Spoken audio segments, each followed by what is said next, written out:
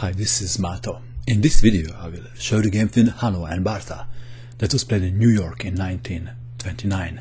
White started with d4, knight to f6, knight to f3, e6, c4, d5, queen's gambit, bishop to g5, knight from b to d7, e3, bishop to e7, and white played knight from b to d2. The most popular move in this position is knight to c3, but white played knight from b to d2, so if pawn takes on c4, white can recapture with knight. Black castle kingside, bishop to d3, a6, white castle kingside too, c5, queen to e2, improving the position of the queen and connecting rooks, rook to e8, rook from f to e1, c takes on d4, e takes on d4, pawn takes pawn, knight takes on c4, and white ended with isolated queen's pawn, b5, knight from c to e5, perhaps threatening knight to c6. Black played bishop to b7. Bishop takes knight. And now first move that comes to mind is knight takes on f6. But instead black recaptured with pawn. Is that good? Because now looks like that knight can't stay on e5.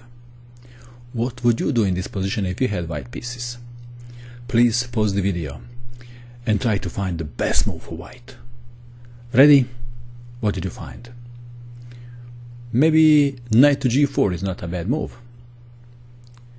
Well, perhaps black thought that knight is going back. We have our first surprise. Knight takes on f7. Well, what else? Black capture the knight. And now, surprise number 2. Are you ready? Knight to e5 check. Black has a choice. Pawn takes or knight takes. In the game, black captured with pawn. Let's have a look what happens if knight takes on e5. Then we have queen to h5 check. Knight to g6. Queen takes on h7 check. King to f8. Bishop takes on g6, and how to stop checkmate on f7. Random move, and then queen to f7. Checkmate. What else? Instead of knight to g6, king to g8 could be played. Then queen takes on h7 check, and after king to f8, d takes on e5, winning for white. Then let's go back to our game. In this position, black captured a knight with pawn. Queen to h5 check. Just have a look at this black army. They are all cut off from kingside. They are unable to help black king.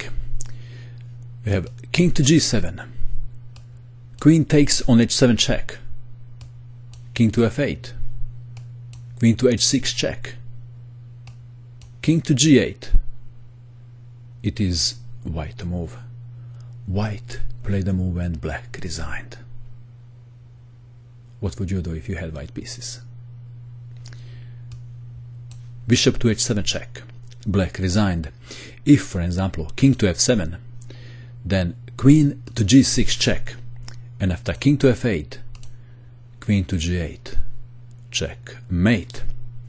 What else?